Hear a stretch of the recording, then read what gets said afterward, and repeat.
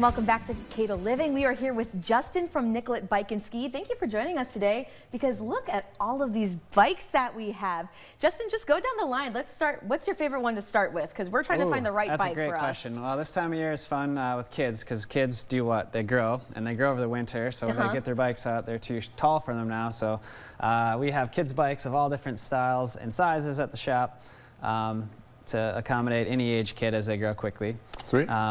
We have various types of bikes here today to kind of show that we have bikes for everyone. So this is it's called a gravel bike, or sometimes a drop bar bike that someone might ride on the pavement or the road. E-bikes are a huge popular thing these days, and that's a bike that I have here on my left represented. So it's got a motor in it with a battery, can help power you up that big huge hill that prevents you from riding your bike or gets you home when you're extra tired. And then we have non-traditional bicycles, which we could call a trike. Obviously we have bikes like that to help folks that maybe have a balance challenge or aren't confident in their ability to pedal around a two-wheeled bicycle. So we got a little bit of everything. And so what would you say to somebody who is, you know, they know how to ride a bike, but haven't ridden one in a long time, don't really know how they're going to be using it? Like, what types of questions should somebody ask themselves before coming to you? Sure. Think about where they would want to ride primarily. Not only location, but also the surface that they may ride on. So a lot of us live in town, but a lot of people live rurally in the country on a gravel road. And there's different types of bikes and tire sizes and widths that accommodate those different types of riding better. And so when you're looking at the different type of bike for the different like pavement styles, what is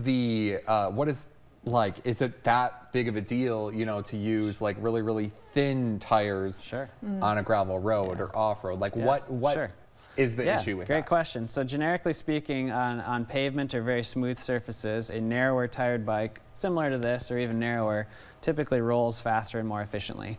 So a rider that might be riding on a paved trail and their goal is 20 or 30 miles or longer, would go for a bike tire of this size or narrower over, say, something that's like on this e-bike here, where it's much wider.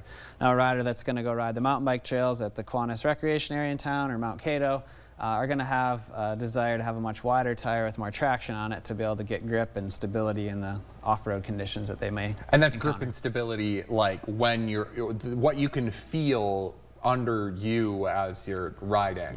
Yeah, like like for turning really sharply on dirt, our tire's more likely to slide out than it would say on pavement. So there's different tread patterns for the different surfaces that one might ride on. But if somebody is just being a casual rider, like you wouldn't necessarily have to think about that. Correct, absolutely, yes. So casual riders usually are on pavement, and the bikes that they would choose to ride are going to have an appropriate style and size tire to accommodate that for sure. Great. And Justin, if someone wanted to come find a bike for themselves, where can they find you? So we are right in Old Town Mankato at 607 North Riverfront Drive, and we have a website, nicolletbike.com, and come see us and take a bike for a ride. Yeah, might as well. Thank you so much, Justin, for being here today. Absolutely, thank you. And stay with us. We'll wrap things up after the break.